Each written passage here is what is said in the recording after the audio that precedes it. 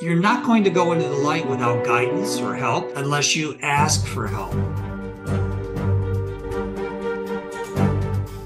Okay, we are here with Kevin Jeffers.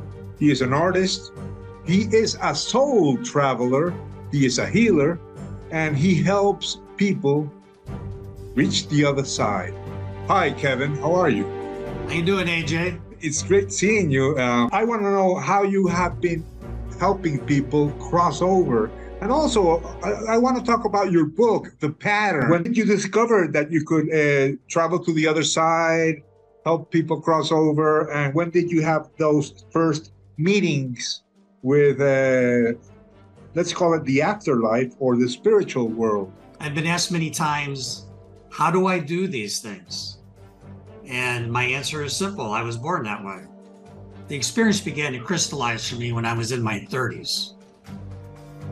And it was a very distressing experience. And I let it go for a number of years, and then I picked it up again. And the result is that I'm now committed to the process of soul retrievals. Is this something that happens to you spontaneously? How do you go about these things? Do these spirits contact you? My number one access to this event is my nightly meditation. It occurs about 3 or 4 in the morning. And I go out, I shift my consciousness out to this outer band of energy that wraps around the earth, and where souls tend to get trapped if they don't understand how to move into the light. Would that be called the astral world? AJ, I don't know what it's called. I just know that I go there, and people that have passed are there, and they're confused or angry or had some mental disabilities or died in a way that was not compatible to a smooth transition. Well, I think most people fear death. That's been my experience. Most people just make the transition from death to spiritual life very smoothly. They have family that comes and gets them. They have relatives. It's just, people are primed to go to the light. What I address is that small percentage that are stuck here. As an example, an older person, a much older person who's passed through dementia, Alzheimer's. When they pass, they don't know where they are. It's more like their death is more like their life. They just don't understand it. So you're not going to go into the light without guidance or help unless you ask for help. People that have passed through drug or chemical addictions, they generally pass. They don't know where they are. They can't tell the difference between the dream of the drug or the dream of the next life. What do I do next? They don't know. Violence tends to chop off that experience of the light because it creates confusion. It creates lack of understanding. The cognitive ability is shuttered for a period of time. The focus of who to retrieve is the guidance of my guides, my spiritual guides. They have asked me to cooperate in this retrieval process for an individual or a group of people, and then I know where to go and what to do. So for me, it's simple. I just follow the guideposts. It's like traffic cops pointing their hand out. Go that way, Kevin. That one's next. I'm not about to make judgments about what to do or who to do or who to do it with. I much prefer to have guidance in who's ready to transist from the confusion of the life energy system into the light. So how do you actually help them? You take them by the hand and you lead them to the light, or you pray, or what? It's really simple. I put my hand out and I invite them to go into the light. And sometimes there is a lack of comprehension of what the light is, or resistance, any number of things. So I say, then I become persuasive. It's kind of like a car salesman. Your family's waiting for you. Your mother has passed. She wants to see you. And it's not like a higher philosophical achievement. It's just personal. Everyone has a mom, everyone has a dad, and even if there's a bad relationship, they have a substitute mentor or someone that has guided them in their life. Everyone. And if you're available and ready to stop the confusion of death, that's available to you. So we talk about that. Sometimes it's like talking them through their death experience, releasing it, and it's like the shrouds come off their eyes. Do you actually get to know their story, their names, or is that something that is not mentioned? No, I know their name, their age, where they came from, and how they died. How do you learn that? They tell me. There's an energy relationship between you and the person who passed. Okay, so, but you actually have a conversation? Yes. Well, it's not talking. I'm not like, my lips are not moving. Okay. It's a consciousness to consciousness communication. And do you see those people as light beings of light or as shadows, or how do you see those spirits? Well, generally they're dark. Generally they're covered with confusion, and so it's like being wrapped in cotton candy or wrapped in a cloth. And you say you find them in this space that is surrounding Earth. Mm-hmm. And AJ, there are millions of these people that are stuck in this energy band around the Earth. People that have died and don't know where to go. People that were in war, as an example, or in the Ukraine now. People getting blown up. You did some work in Ukraine, right? Yes. Can you talk about that? I'll give you one experience. I was directed to a pile of rubble in a city outside of Kyiv. Excuse me if I'm not saying it right. And I looked at it, and there was an older lady who was down under the rubble, but she'd been blown up. Now, I'm thinking, how the heck do you retrieve a blown up person, a blown up soul? But you could see the particles or the elements of her soul swirling around in this one location with her identification within those pieces of energy. So this is the part that gets really strange. I couldn't hold her, I couldn't touch her, I couldn't pull her out because she had been particleized by a very powerful missile. So I said, I figure, how do I do this? Well, then I got a little light clicked in my head. Go back one day. Go back in time one day. Which, when you travel, you can do that stuff. Forwards and backwards, it doesn't matter. So I went back a day and I saw her in her state of being where she was okay. She was alive, she was breathing, she's all right. And then I went to her energy body and I touched her energy body to get it's like an energy identification. We all carry them. We're easily identified to spiritual travelers. And I connected with her. And everything was fine. She's having a great time. And she's just out there. She's a grandmother, a mother, has children. She was out buying something. The details weren't really all that interesting. So then I went forward again to present reality. And I could identify her energy, what I call energy tags, and pull them out and start to bring them together so she could leave. Think of it this way, AJ, you get blown up. I mean, how much do you understand what's going on? I always thought that the physical body could be blown up, but the spirit would remain in a single unity. Well, I say good luck on that. Well, I have no idea. I don't have the power to verify what I'm saying. Well, let me interject a thought for you. Sir, you have the power. You have that ability.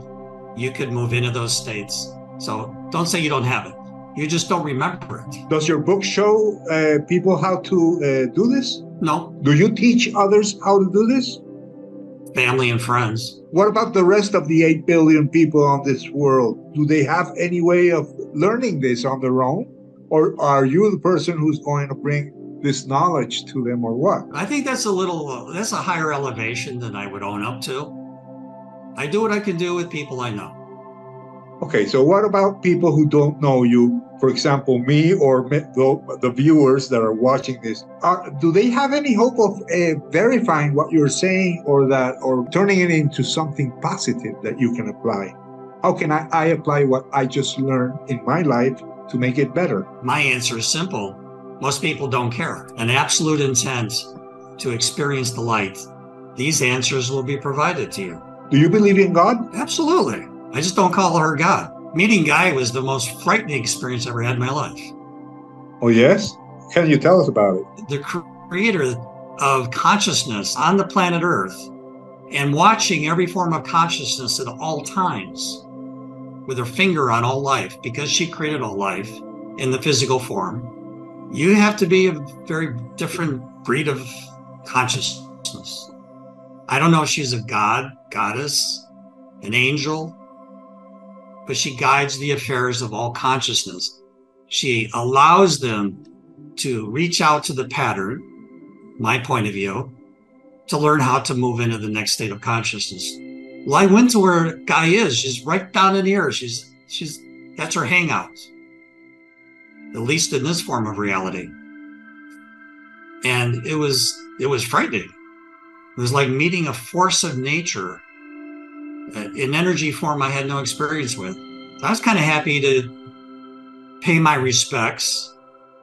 Definitely got down on a knee, because believe me, every once in a while you run across something where a little knee work is essential. And I was so happy to get out of there in one piece. You also mentioned in your book that this reality, or what we know as reality, is actually an infinite pattern. How would you define the pattern? Well, the actual experience of the pattern was a number of years ago, and it was that I was meditating one of those days, and I was starting to go into that place where I'm able to go out. But then something grabbed me. It was a very strange experience. It was like being yanked out of my body and being pulled to someplace, a location. And I saw for the first time in detail what I call the pattern. It's a grid overlay, blue and white lights, and it was like projected on a screen. I could see it. I could see its location in relationship to everything else, which is essentially the underlying pattern of what we call our universe. I thought that was interesting. It was like going to a movie. So I just kind of sit back and said, okay, something's up. And then I was pulled again closer and more into the pattern. And the closer I got, the more emotionally the experience became. And as I got closer and closer, and I was getting extraordinarily uncomfortable with this, I could feel the energy and the data being transmitted out from the pattern to life forms, to consciousness, various forms of consciousness, not just people, and see that there's a guiding intelligence in the universe that set up this pattern as our mentor, guide, traffic director, as we move through consciousness from a primary state into a more advanced mental state. So that was the experience. And I couldn't talk about it, and not because I was reluctant, which I was reluctant a little bit, but the emotion of going through the pattern, going to the pattern, was so powerful that I couldn't even articulate it.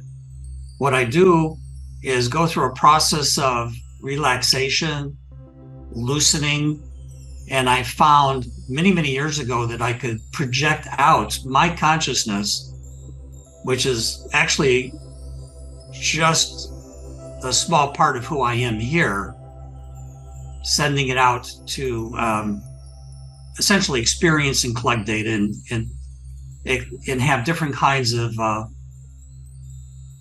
goals and objectives. I know you don't like to use common terms, but that sounds like astral projection or out-of-body experience. I've had out-of-body experience. That's a very visceral experience.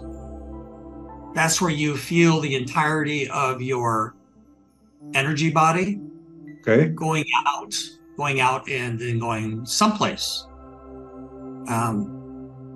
What I'm talking about is consciousness, the who you are moving out to a location. And it's different than out of body experience because it's not as visceral. It's not as, when you pass through a wall in an OBE, you can feel the wall. You go through a tree, you can feel the tree.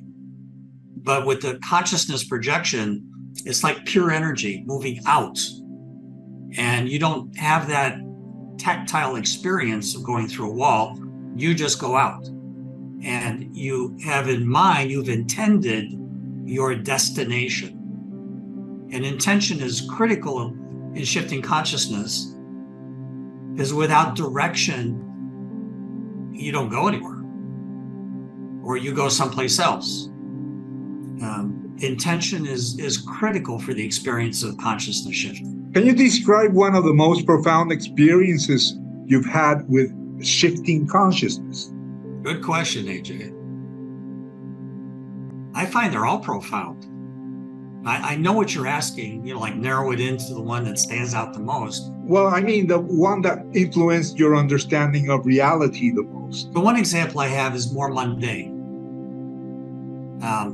A friend of mine said, would you come and visit me? Kind of like tongue in cheek. I really don't believe this. I think it's kind of weird. So I went to their house and I memorized all of the furniture, the color of the furniture, the layout, the rugs.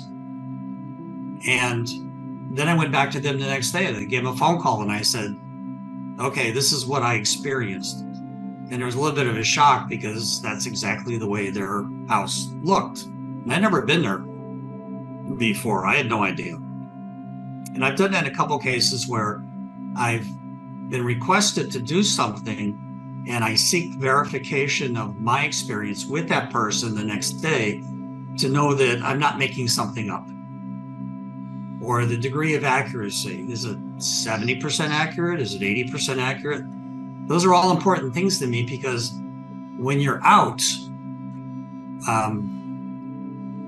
it's not like being back here. And I don't want the two confused. I want to have it be a smooth, continuous experience, a smooth, continuous process of moving out and moving back.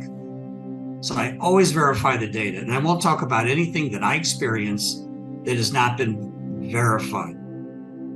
I mean, I'll think it, I'll live it, I'll taste it, I'll feel it, but it needs to be verified to be authentic for me. If it's not verified, for all I know, it's my imagination or I ate some bad food. Have you met any other people, or have you read about other people who have had similar experiences and could define this pattern that you saw as something that you could actually find when you go out, leave your body? Well, a lady that I'd never met before, who is a pastor, the book is referred to her. So she buys the book.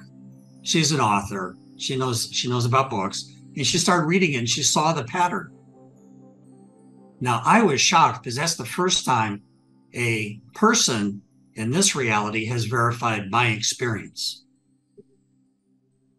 And she tells me that periodically the experience of the pattern is updated to allow this constant flow of information to enhance her experience of life.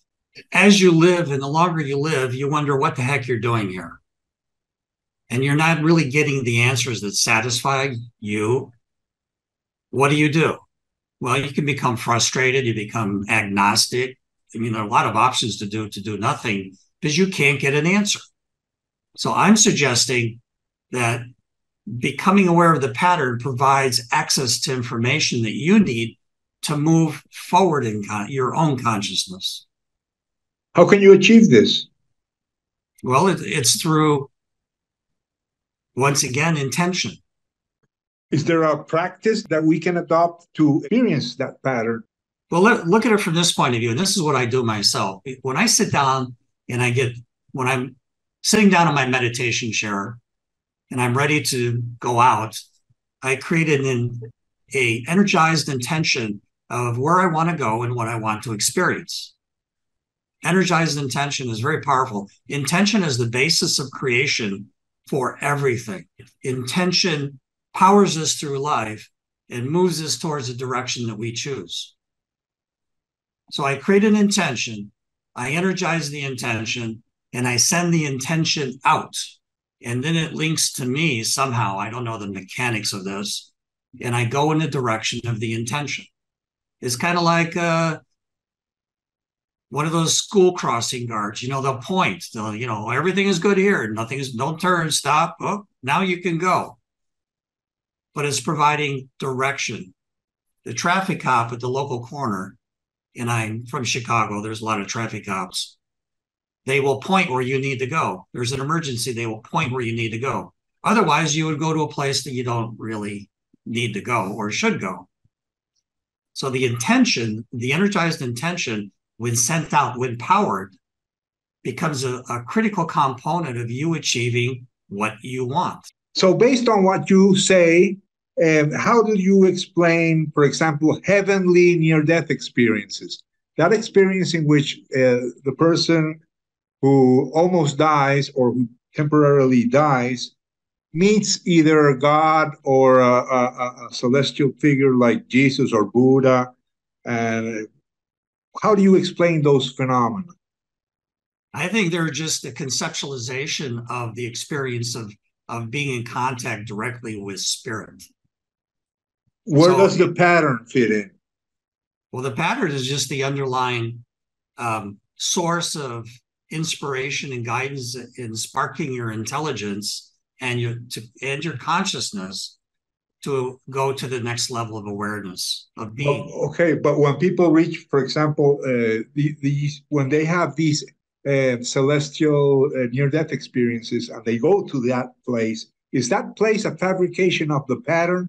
Is that created by the pattern, or is that the pattern? No, it's not the pattern. It's just something that has been created to receive souls that have passed, that have died. Created by whom? You can call them God. I don't care what you call them. I call them the originators because they're the originators of the galaxy. So let's go back to your question about where do you go? You go to the place where you transition fully from the physical to the spiritual. And that's the portal of light. In the old days, when I experienced this, I just saw a little portal.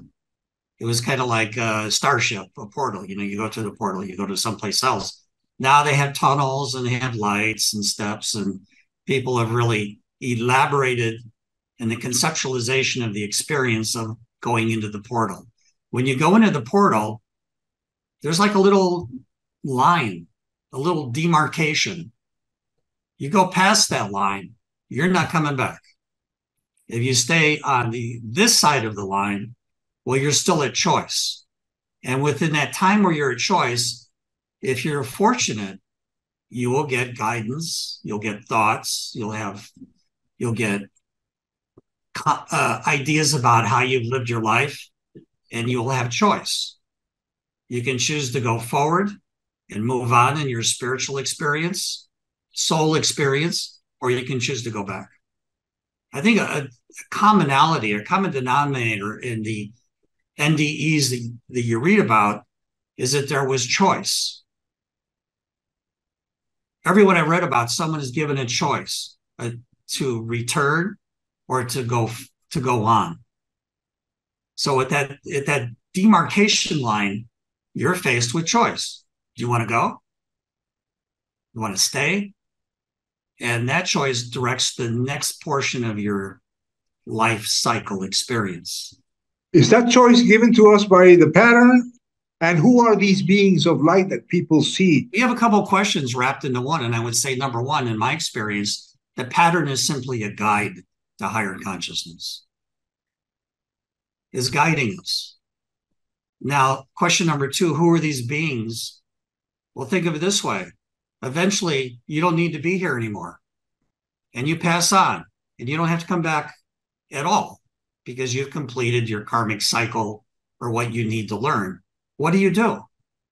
Well, maybe you look back over your shoulder and you see that humanity needs assistance. Humanity needs guidance. So these souls, and now I call them spirits because they're truly in an energetic state, provide the guidance, they provide the direction, they provide some intervention in your life. It's just nothing more than who we are becoming who we can be. Do you think this we are going through like an age of spiritual awakening? Is there or is there not a spiritual revolution? Well, I would say, and I'd split this answer a little bit. I've traveled all over the world for, I don't know, 40 years now. I've been practically everywhere. And when you go to the Asian countries, they get it. They don't worry about these things because it's all a natural part of life and integration in the spirit. Tibetans, as an example, are taught from when they're children how to die, how to pass through the bardo, how to pass through the illusions into true spirit. They've got it handled. They know it. There are teachings throughout the history of, example, China, Tibet, and so on, about spiritual life. There's no spiritual revolution in Asia. They get it.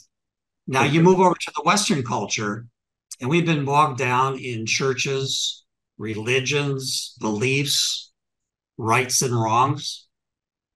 And yes, people in Western cultures are experiencing a revolution of thinking because they're including spirit in their life. But it's for that. Asia, they get it. Westerners don't get it. So I would answer your question. It's like, where are you looking, AJ? Are you looking east? Are you looking west? Are you looking at your feet? You need to understand where you are to understand why you're experiencing what you're experiencing. Right. I was referring to the West. But Okay. Your answer was good. I can understand what you mean. So what made you write the pattern? Was there a specific moment or experience that made you decide to share your experience and insight? Well, I wrote it in my early 30s, which was quite a while ago. And I started the writing because I just felt this creative impulse to start talking about these things I've experienced. And then I felt the push by my guys. Yeah, Kevin, write it. Cool, write it. But it was not like finished in 2-3 months, 6 months, a year. It took 30 years to finish the darn thing. And the original manuscript is twice as long as the book. So I had to go through the manuscript and pull out everything that was not conducive to an understanding and appreciation of the pattern. So I removed religions. I removed religious figures I've encountered. I religious weird stuff. I religious my earlier parochial attitudes about what life is and what people are. So I combed all of that out so that there was a clear, defined experience of what I went through.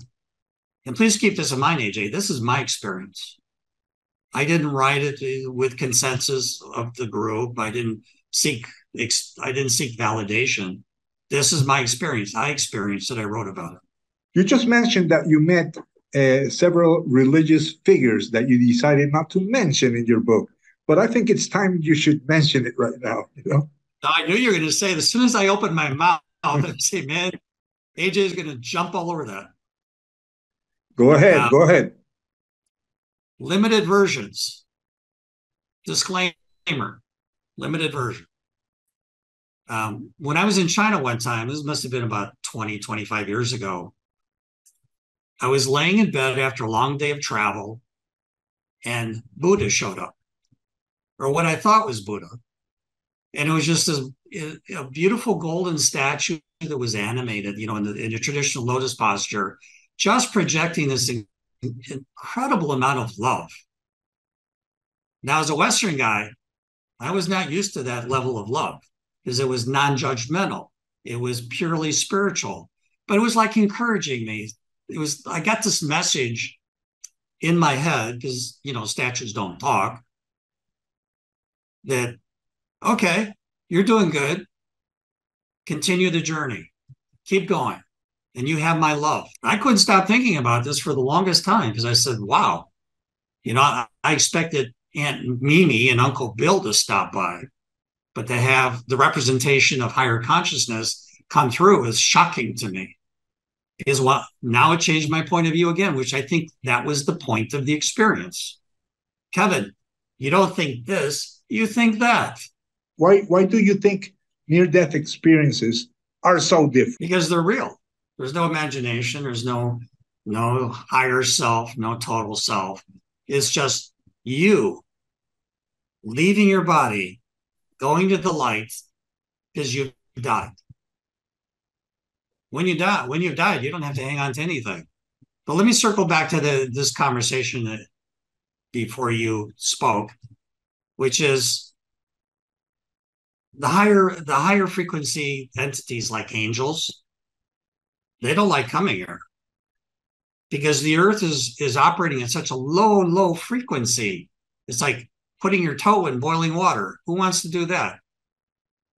So they create representations, which you hit the nail on the head in my experience, of themselves, or you see that energy, that purity of spirit, and it's a little too much, so you cloak it in acceptable religious figures. Now, I'm not excluding the real deal, because the real deal has occurred. It's been documented in history. But I'm very sure that people that experience religious individuals are doing nothing more than forming into shape their conceptualization of what an angel looks like, what spirit looks like, and so on. Now, there are spirits on the earth, but they're more earth spirits. They're not linked to the higher frequency individuals. They're just, there are demons and devils and things that you just really don't want to contemplate too much. That's real.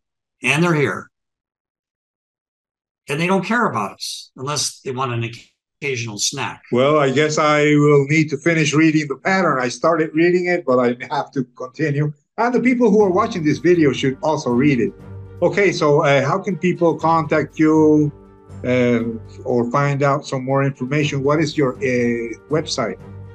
Email is info@thepattern.pub. Do you offer any kind of a service to people who need help in any way, or what do you do? I don't do anything. I write a book and I talk and I do these things, and I have no interest in the money part.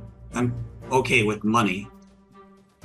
So if I do a healing, no charge. If I do a reading, no charge. I'm just not interested in charging. This is a gift. This is my repayment to the universe for my gift. The webpage is www.thepattern.pub. And it gives a brief overview of the book, The Pattern. Facebook is thepattern.jeffers. That will get you there. Jeffers being my last name. And Amazon is just simply look for The Pattern. Kevin Jeffers. Well, it was nice having you here, Kevin. And I hope we can talk again in the future. I think you mentioned a lot of interesting things. So I'm going to be one of the people who are going to watch this video more than once. And I have a new book that I'm supposed to write. Oh, yes? It's called Soul Retrieval. Okay, supposed to write. By whom? I mean, did someone tell you should write? I'm going to write it and my editor's going to crack the whip. I mean, it's just really that simple. Okay, great. Okay, so I guess I'll see you next time. Good luck and God bless you. It was a pleasure. Thank you.